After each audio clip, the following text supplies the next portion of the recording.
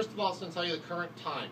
Okay, this is in days, hours, minutes. I'm going to highlight minutes, there we go, and seconds. Okay, what the current uptime is of the radio. Everything else in the Syslog is in time since boot, okay, or uptime. So this is hour 6. This was at hour 0. Therefore, it was 6 hours ago. Okay. I can see all the settings that happened when the radio was turned on. Okay, I can see my RF link was down, down, down. Oh, there came my RF link. Down, down, down. Oh, there it was, back again. Plugged in my Ethernet at minute 4. I did something with egress, blah, blah, blah. Hour 4, this is when we just started this. Okay, so an hour ago, a little bit over an hour ago, I turned the ODU power off, remember?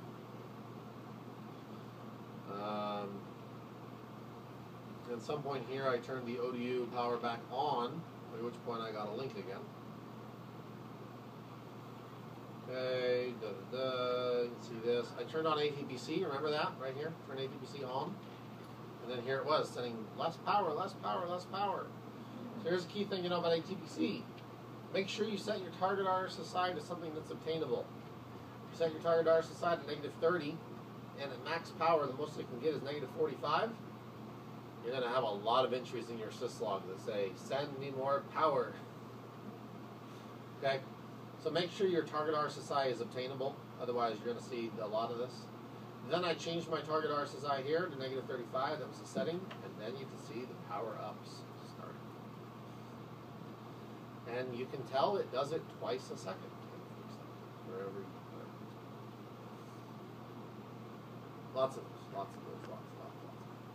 Okay, you can see I cleared the counters here.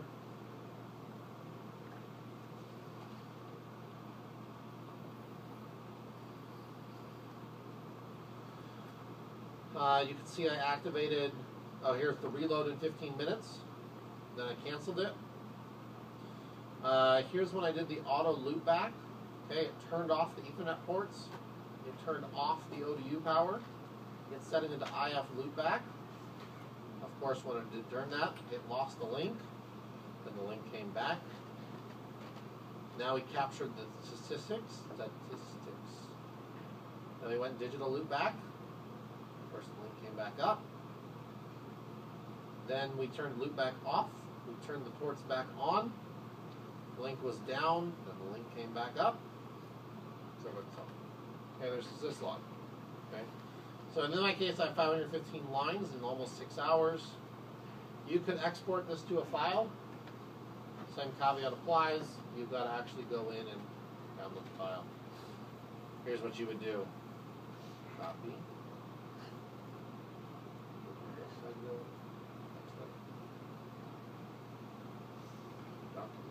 Paste. There you go. It's way easier than exporting the file, but okay.